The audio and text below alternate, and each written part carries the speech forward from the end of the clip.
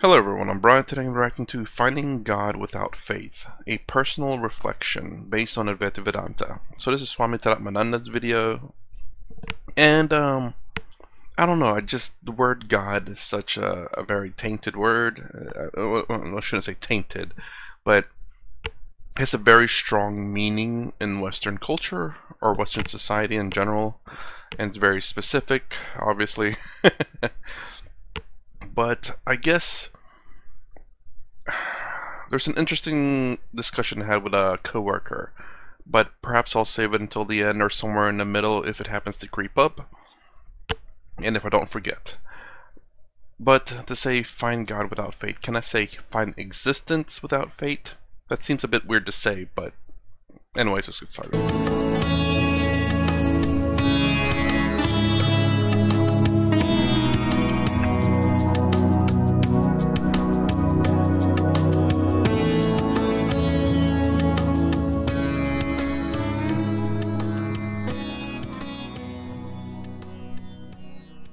This topic, finding God without faith, is very personal for me. I was raised in a Roman Catholic family, and I went to Mass every Sunday.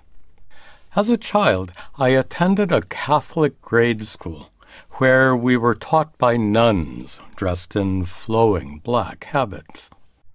Inside the towering church, during Mass, I was fascinated by the ornate altar, where priests conducted a mysterious ritual that transformed ordinary bread and wine into the body and blood of Jesus Christ. The notes of the church organ vibrated deep inside me, and the melancholy chanting of Latin prayers sometimes moved me to tears.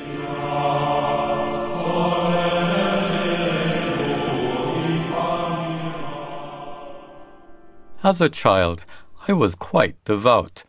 I even fantasized about growing up to become a priest. I will say I was kind of roughly the same way. Not to grow up as a priest, though. I wouldn't say I was devout, I suppose, but I did go to church. Because my grandfather on my mother's side was, I believe, a priest. I think I went one time to church with him. I can't remember if it was a priest. I think it was, but I'm not too sure. Maybe he volunteered. Maybe, I'm not sure. It's a long time ago when I was very young. And yeah, I believed. I believed. Mind you, I was, let's say, I'm trying to think, under 9 years old. So between 6 and 8. Between 6 and 8, when I really believed, I prayed, and what kind of got me questioning is I prayed every time that I would pass school, and every time I graduated, every time I go up a grade level, I did pass. I decided one day maybe I don't pray. Let's just see how well I do on my own, and I passed. I'm like, okay. Then I stopped praying. But I still believed. Maybe, to pray, to do all that kind of thing for protection. Bats, believe in vampires, or our particular version of vampires and, creatures and stuff at the night. Yeah, and I used that. And then just had my beliefs kind of just started waning a bit. But yes, anyways, roughly the same, kinda, but not as devout as he was. But before long, I felt deeply troubled about my faith. Our school curriculum included a daily religion class in which we had to memorize and recite the official catechism of the church. We used a small book like this one, and it began, "Who made us? God made us. Who is God? God is the supreme being, infinitely perfect, who made all things and keeps them in existence." Why did God make us? God made us to show His goodness and to make us happy with Him in heaven. How can we gain the happiness of heaven? To gain the happiness of heaven, we must know God, we must love God, and we must serve God. Several times I raised my hand in class to ask questions, like, would my Protestant and Jewish friends also be able to go to heaven? The nun scowled at me and said I shouldn't ask such questions, because these teachings simply have to be believed. They have to be completely accepted without doubt. I wondered back then, why did God give us powerful intellects if we were not supposed to use those intellects in religion class? Well, being scolded by the nun was the beginning of the end for me. For me, I don't think my family was very religious. Kind of had just the religion vibe, I suppose. You know, we did go to church a few times, but like maybe 5 to 10 times in my life then, before I was 9, around again 6 to 8, if I can remember. But yeah, I mean, me not praying that one time, I stopped praying to pass my class. I feel like I was cheating, and then just using kind of like, you know, asking God to protect me from the demons. I remember those days. And then what else?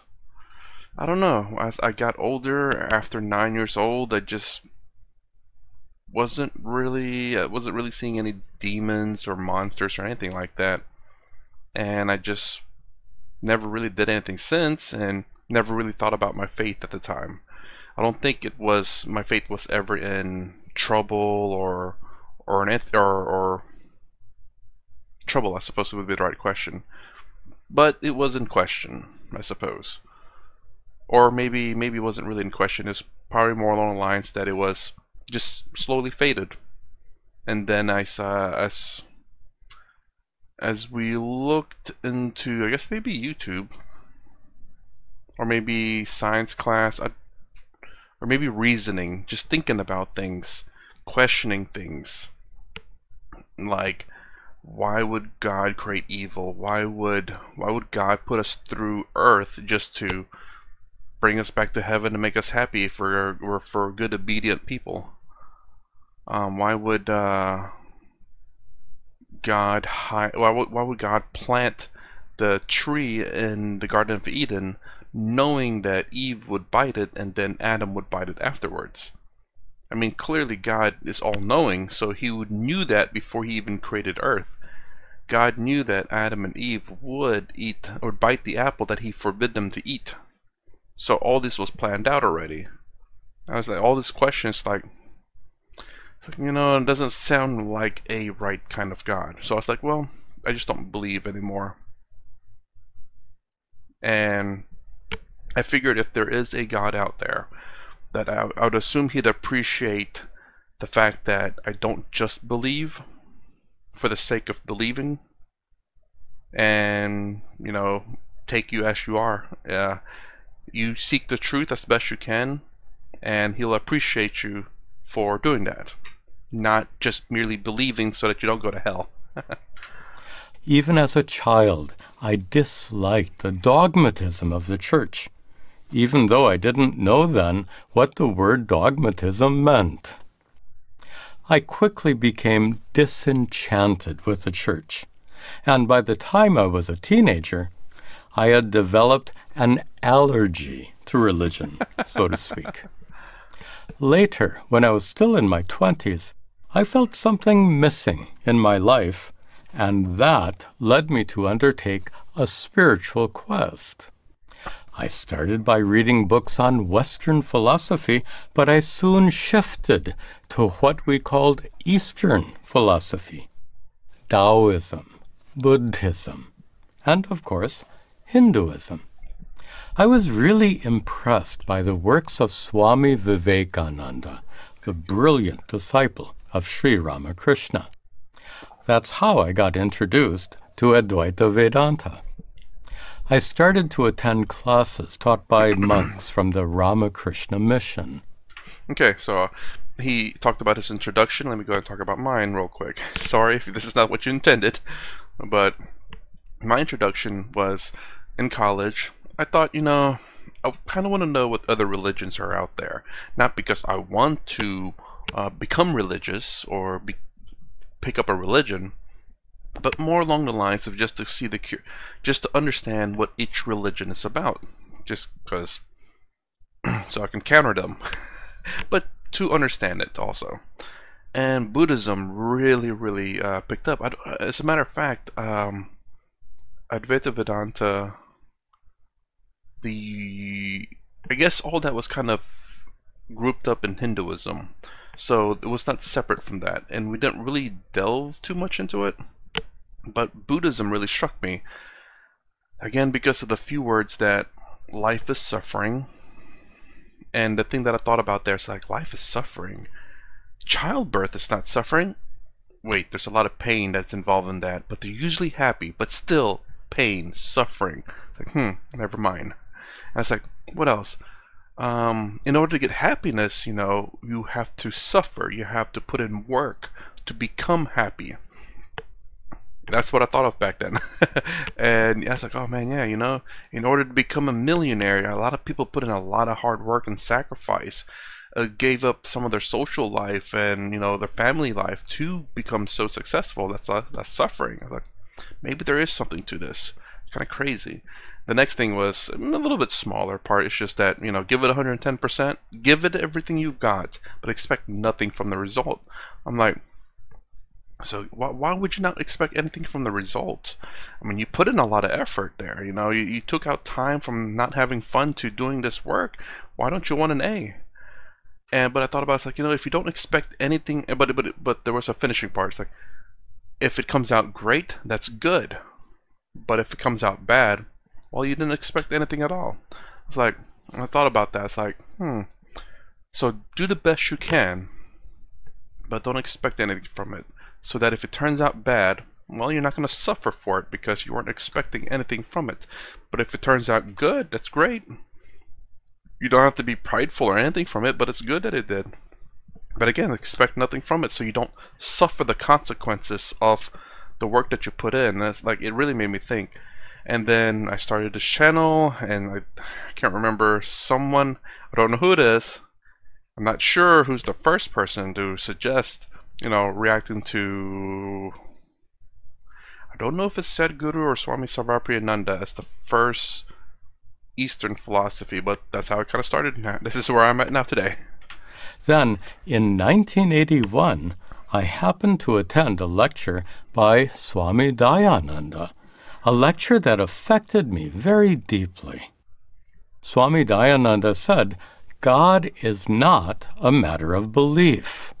God is a reality to be known, a truth to be discovered. Hearing those words transformed my thinking. And as you might already know, Swami Dayananda would soon become my guru. And the words, life is suffering, transform my way of thinking as well. Instead of using the word God, Swami Dayananda generally used the Sanskrit word Ishvara. I later learned that he did this to avoid the enormous confusion associated with the word God.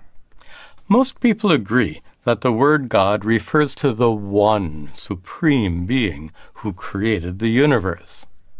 Yet, for Christians, God exists as three divine persons: God the Father, His Son, Jesus Christ, and the Holy Spirit that dwells within. Three persons that are said to be one in essence. For Jews, on the other hand, God is Yahweh, the historical God of Abraham, who gave the 10 Commandments to Moses and delivered the Israelites from slavery. But Muslims declare there is no God other than Allah, the All-Merciful and All-Powerful, whose prophet is Muhammad. Unlike the followers of those three Western religions, most Buddhists and Jains deny the existence of an almighty supreme being who created the universe. It's really weird to say that a Muslim is Western. Is the Middle East considered to be part of the Western? Where is this Western and Eastern come from? Is it from the was it the international date line, I suppose? East, West, no, I don't know.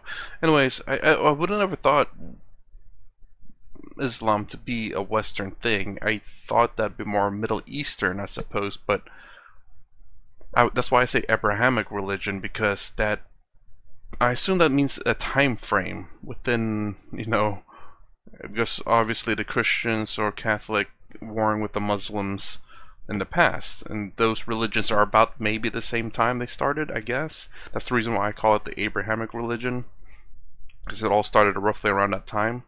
I would have never thought Islam to be a Western religion, though. And for Hindus, well, it's a whole lot more complicated. The Hindu tradition accepts many individual gods and goddesses, yet all of them are considered to be forms of Ishvara. In the Rig Veda, the most ancient Hindu scripture, there's a famous but often mistranslated verse that says, Ekam Sat Vipra Bahudha Vadanti. Ishvara is one, who the wise describe in many ways. Even though Ishvara is one, Hindu scriptures describe Ishvara very differently than the one supreme being worshipped by Christians, Jews, and Muslims. You might be surprised to know that a remarkably precise definition of Ishvara can be found in many Vedantic works. This definition is incredibly helpful because so much confusion arises when we use words like God or soul or divinity without clearly defining what those terms mean.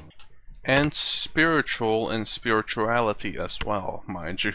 But yes, that it is obviously, in terms of the Western culture, God, soul, divinity, spirit, spiritual, has a very, very strong definition, because the strongest religion, I suppose you could say, is Christian or Catholic in the Western culture. So when you think of God, it's always associated with those two religions. And I'm sure if you go to an Islamic nation, if you say God, obviously they're going to be thinking of their particular version of God. I don't know if they have soul or divinity included in their scriptures or not, but I'm sure there is equivalency of it. So a clear, precise definition of Ishvara is crucial, and that's what we'll discuss next.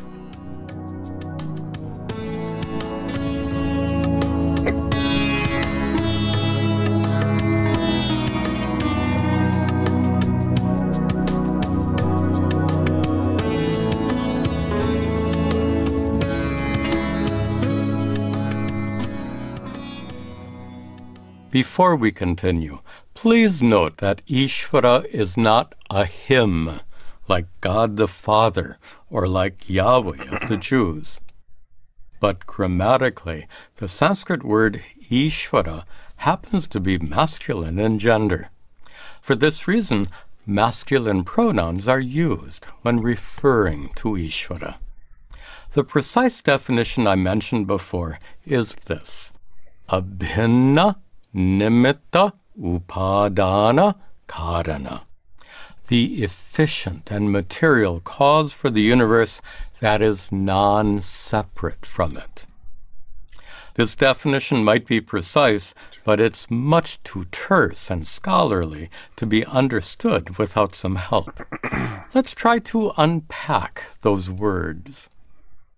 First of all, material cause and efficient cause are philosophical terms used to describe the two main factors necessary for any act of creation.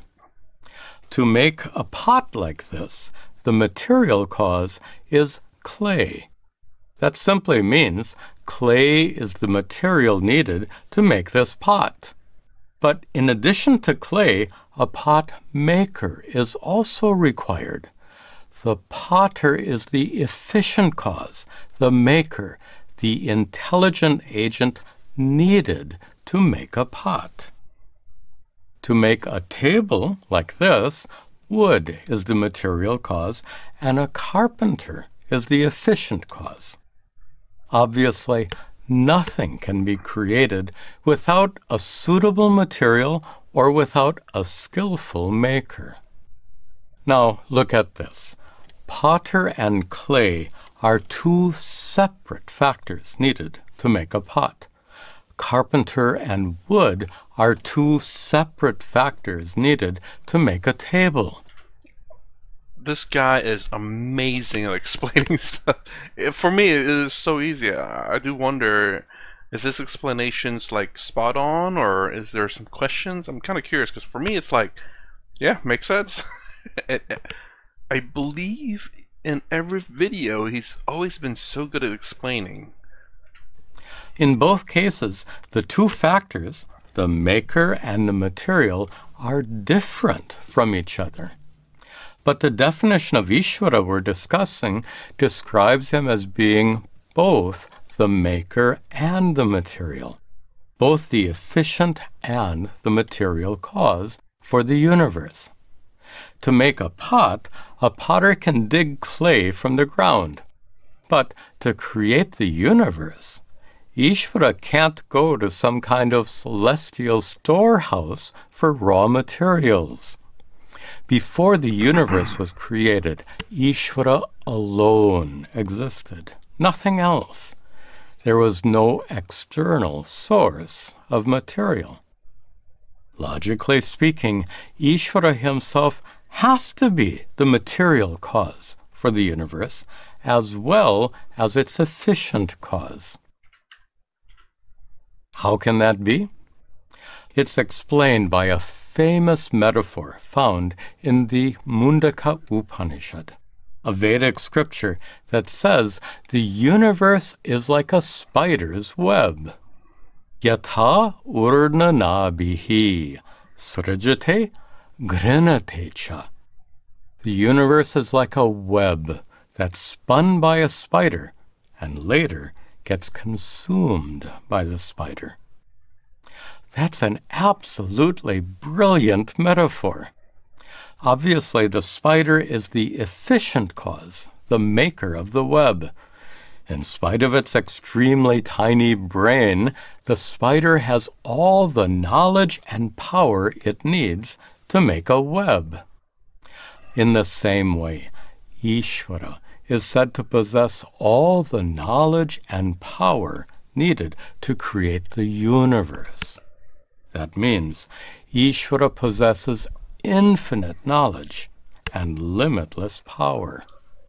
With that knowledge and power, Ishvara can create an incredibly complex universe, a universe that functions in a perfectly orderly manner. Ishvara's intelligent order ensures that planets continue to orbit their suns, and electrons continue to orbit their nuclei. Ishvara's intelligent order also ensures that you receive the results of deeds you've committed in this life and in past lives. Now, let's return to the spider metaphor. For a web, the spider is not only the efficient cause. It's hard to pause right in the middle of explanation, but he just made me think of something about rebirth.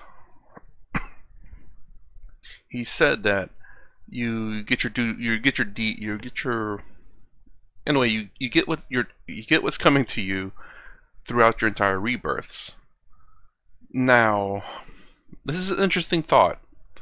I don't know if this is what a rebirth is meant, but I have a feeling it's rebirth in the same cycle. So the thing I thought of is, I think Sadhguru said 84, right? So, and I was saying that the universe probably has been destroyed and created many times before. What if this? We are reborn, however, we are only ever reborn in a universe one time. Until the universe is destroyed, you are not reborn. Then once the universe is recreated, you are reborn into that new universe. And then once you die in that new universe, you won't be reborn again until that universe is destroyed, and then a new universe is recreated, and then you are born into that universe. That would be interesting. Although, it does, I mean, some of the rebirths don't say it that way. They say it's within this lifetime, I suppose. Or within the next lifetime. And also, some of the things that I've seen on YouTube videos about people remembering a past that they clearly didn't know about. So, and they can point out a certain thing and they go to that spot and that thing is there.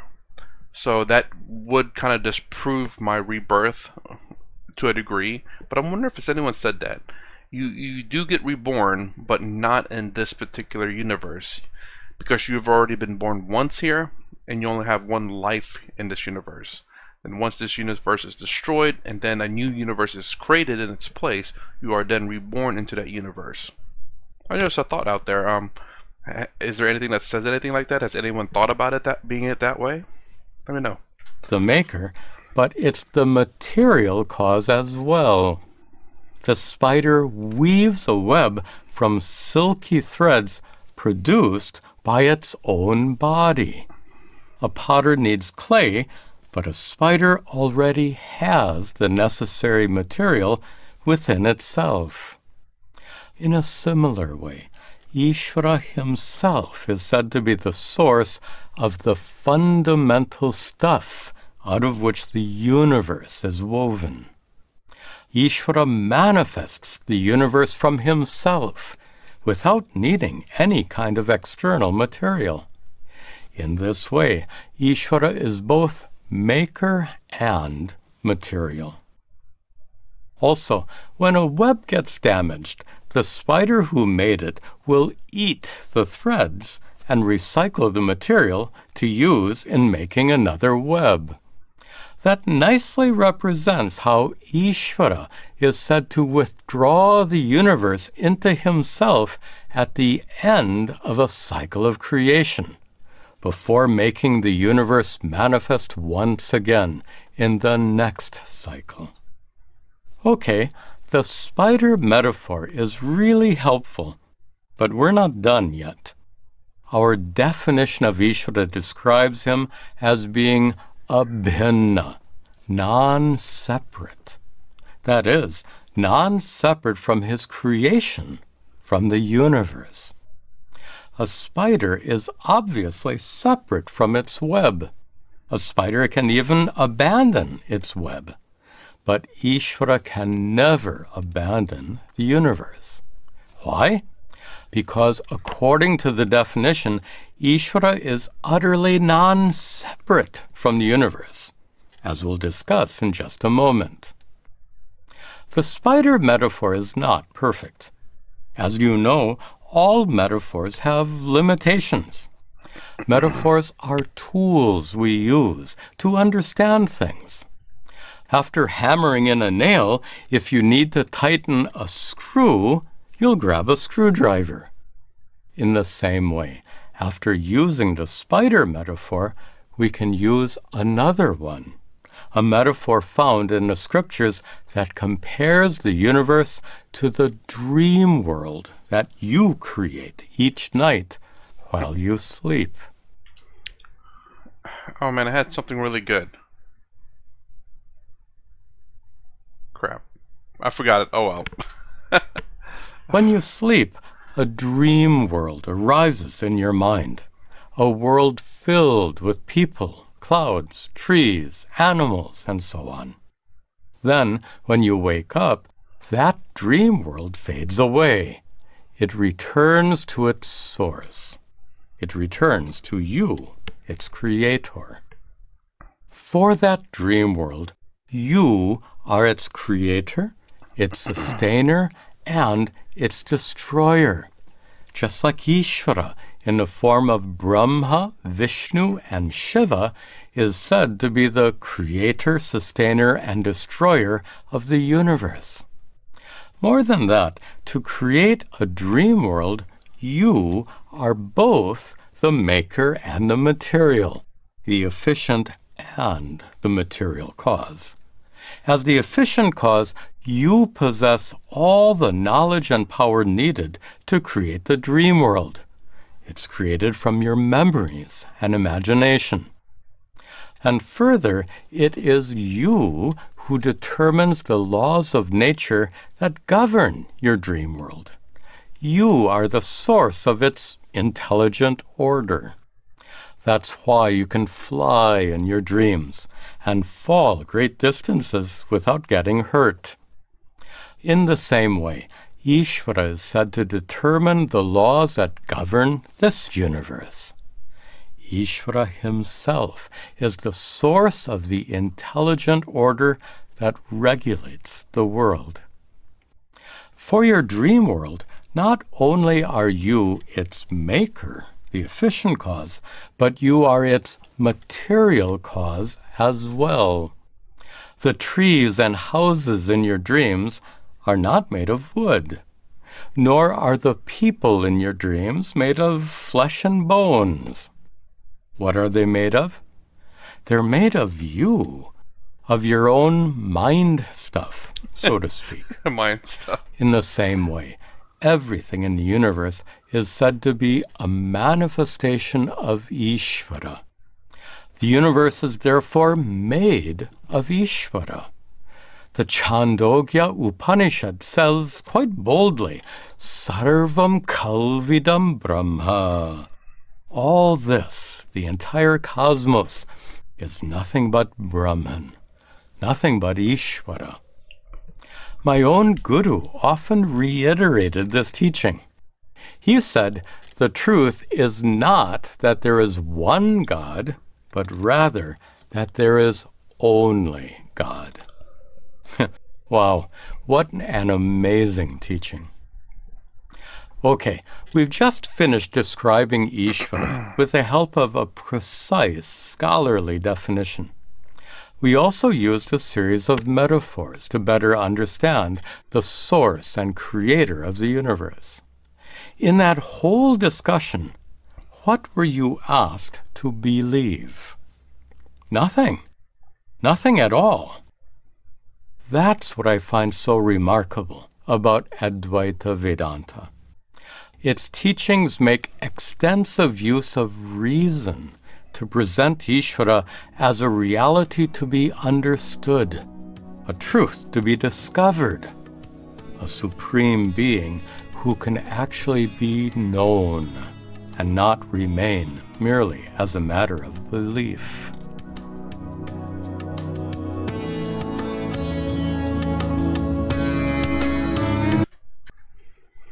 I guess my only issue is the fact that, again, still God is so well defined. And when you say God, it's assumed to be talking about their God, whatever religions you happen to say God to.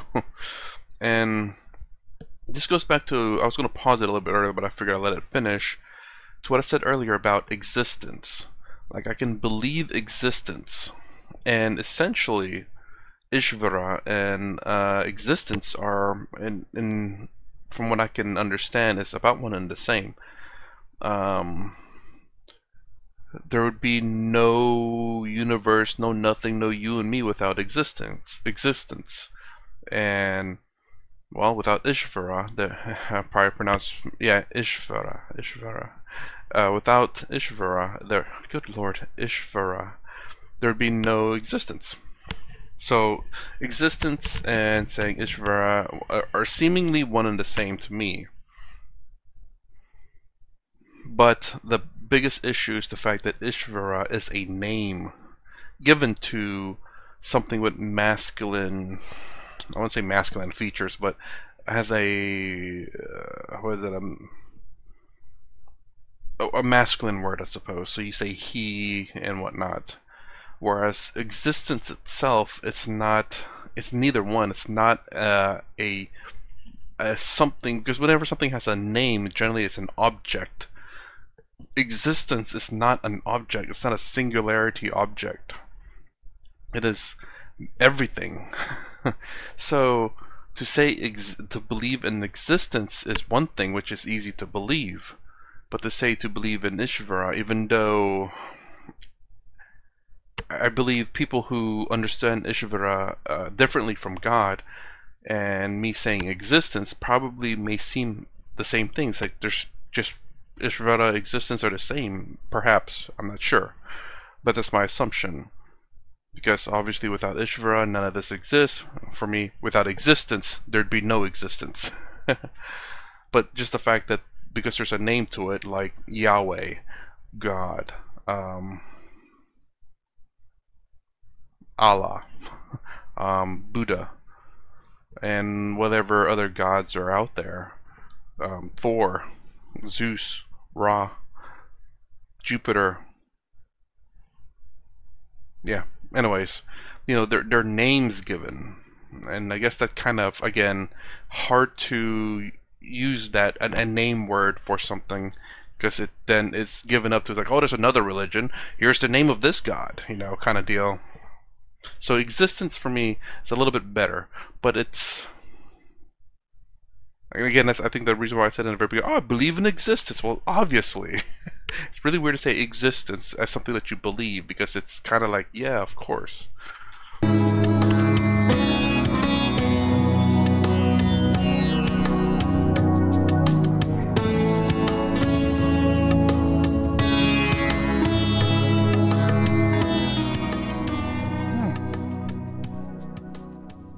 Now, in the final part of this presentation, let's consider some possible shortcomings in Vedanta's highly rational approach to Ishvara that rejects belief.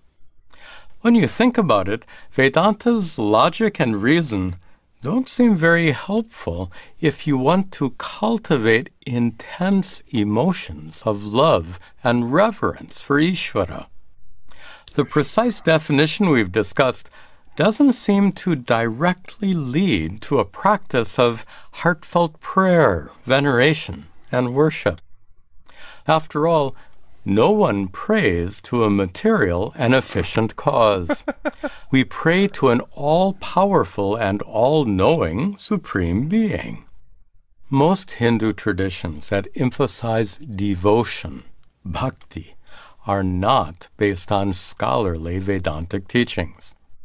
Instead, they're based on devotional teachings associated with mythological stories. Stories about forms of Ishvara like Krishna, Shiva, Vishnu, and Ganesha. Most of those stories are found in the Puranas, where gods and goddesses are elaborately portrayed, together with their divine attributes, their supernatural deeds, and their extraordinary blessings bestowed on sincere devotees. Those Puranic stories can certainly inspire intense devotional feelings, especially in Hindus who grew up listening to such stories. But for many, including spiritual seekers like me who were not raised in Hindu families, those stories often fail to provide a strong foundation for devotional practices. So we can ask, is it possible to develop intense feelings of devotion to Ishvara without believing in those stories of gods and goddesses? Is it possible to develop devotion through spiritual knowledge alone? Absolutely. In the Bhagavad Gita and elsewhere, knowledge of Ishvara is extolled as a powerful means for cultivating devotion. For example, in the Bhagavad Gita, Sri Krishna says quite plainly, "The wise realize my divine nature and worship me with devoted hearts. After gaining knowledge of me as the imperishable source of all beings." But how can mere knowledge of Ishvara possibly lead to intense emotions of love and reverence? Well, consider this. In India, many couples are wedded as a result of arranged marriages. For this reason, it's not unusual for newly married couples to hardly know each other. But over a period of time, they come to know each other better and better. And as that knowledge grows deeper, their feelings of love and intimacy also grow deeper. This example suggests that as your knowledge of Ishvara grows deeper and deeper, you can indeed cultivate intense emotions of love and reverence. That was certainly my experience. As a young man who was allergic to religion, I wasn't inclined to believe anything whatsoever. Not surprisingly, when I began to study Advaita Vedanta, the mythological stories in the Puranas didn't attract me at all. Back then, I admitted to a fellow student, "I don't have a devotional bone in my body." Yet, over a period of years, I gradually developed a rich and meaningful prayer life.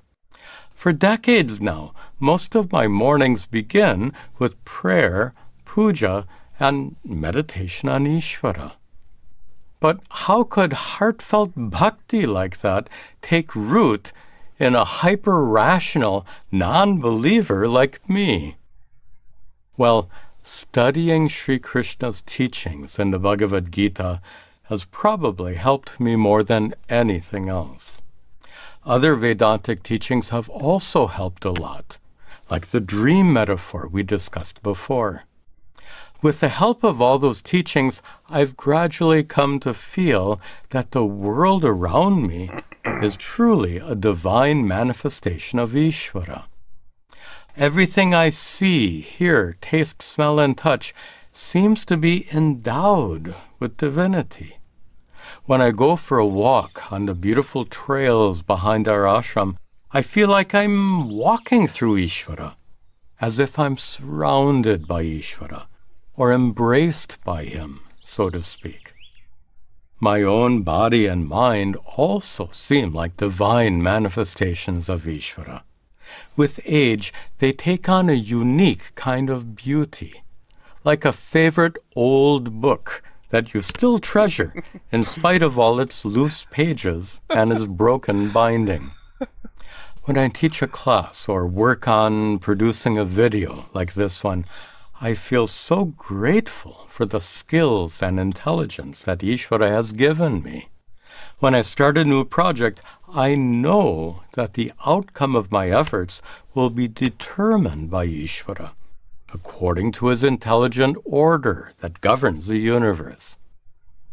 During morning puja, the deities on my little altar connect me to a divinity that's immeasurably vast and infinitely powerful. I need to see if he has a video on his daily routine, or at the very least, like certain routines. I'm kind of curious as to what he does, why he does it, and the meaning behind it. Very specifically, just like what he does in particular, because he claims to be essentially non-devotional. So what makes him do this? I mean, clearly he's explaining it here, but like what made him want to do this? This is very much a devotional thing, so Because in my mind, it's I don't know how to explain this. I will think about it a little bit for that explanation, but I guess I just perhaps maybe him explaining these rituals that he does may help me better understand why he does it. And when I close my eyes for prayer or meditation, I can sense that beyond the manifestation of Ishvara that surrounds me and sustains me, there's an even greater reality, a reality that transcends the universe, like a dreamer transcends his dream world. Now, I have to admit that I don't always feel such a profound sense of being intimately connected to Ishvara. Each day, there are many times when I get distracted or absorbed in mundane matters, and I temporarily lose that sense of Ishvara's divine presence. After all, I'm a normal human being, not a great saint. But that profound sense of intimacy is always accessible. It's always available. It only takes a moment of prayerful reflection. Ishvara is never more than one thought away. I've just shared some very personal observations about myself. My intention here is not to demonstrate any kind of spiritual accomplishment, but rather to make a particular point. And the point is, if someone as unlikely as me can develop a rich and meaningful prayer life with the help of Vedanta's teachings, then anyone can. Such is the power of these teachings.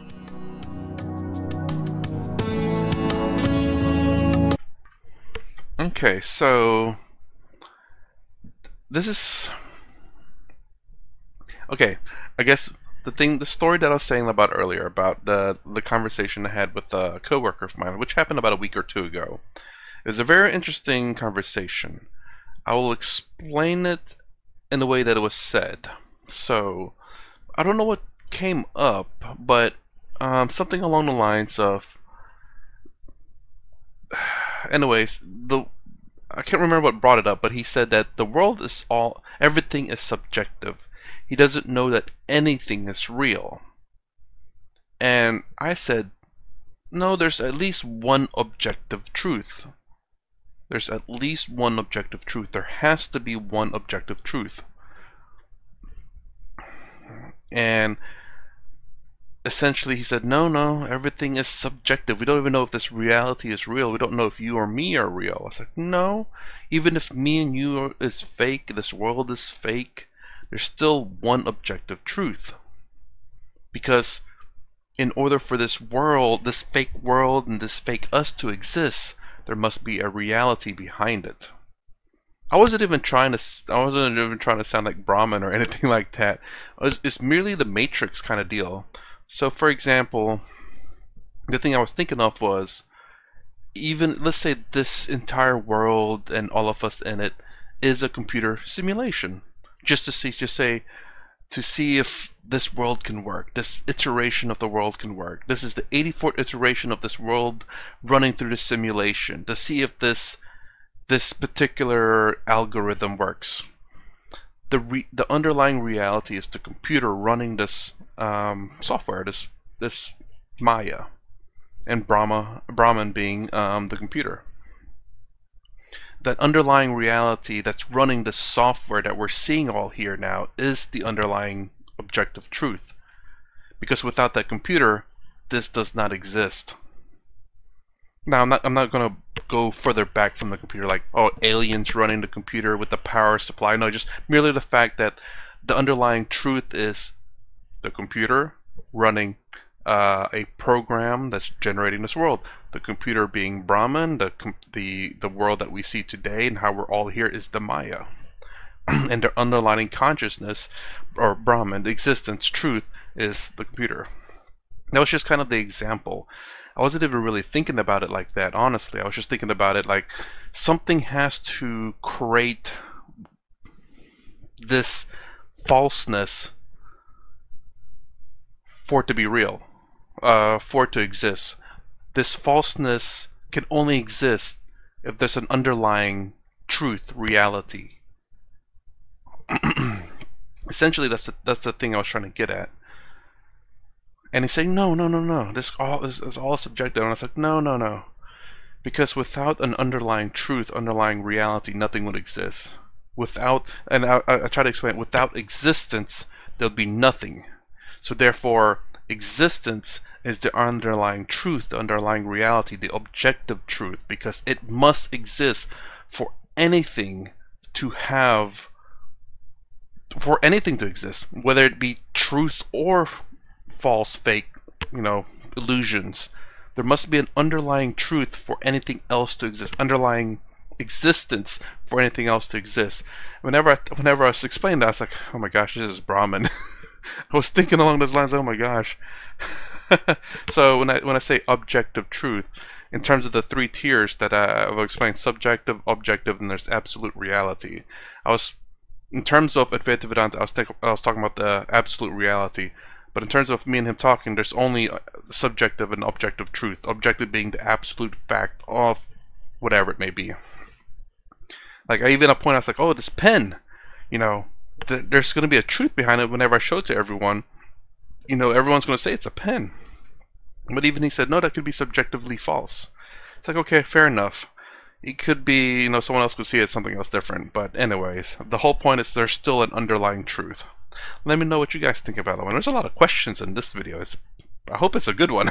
But yeah, it's a very interesting thing. Just the fact that even without thinking of Advaita Vedanta, I came to a conclusion that there's an underlying objective or absolute reality called existence. And what I was using for existence is that something must create this reality. Something must, how do I say? An existence must exist for anything to exist. That's really weird to say. But that's kind of the mental thinking I had. Existence must exist for anything to exist. Because without existence, nothing exists. It makes logical sense, but it's just so weird and so like, duh, you're just going in a circle there saying existence causes existence, therefore existence. Like, I don't know. It just worked though. Anyways, let me know what you guys think about, I guess, all of it and the questions that I had or the statements that I had in this video, like about the 84, you're born, just say the world, the universe is recreated 84 times and you were reborn 84 times, not hundreds of thousands of times. Or maybe if the world has been, the universe has been destroyed and created hundreds of thousands of times, then you'd be reborn that many times. And not more. I wonder if anyone's thought about that. I'm sure someone has to have, right? Anyways, this is my reaction to Finding God Without Fate, a personal reflection based on Advaita Vedanta from Swami Tadatmananda. If you like my content, please consider subscribing, thumbs up, thumbs down below. Thanks for watching. I'll see you in the next vid.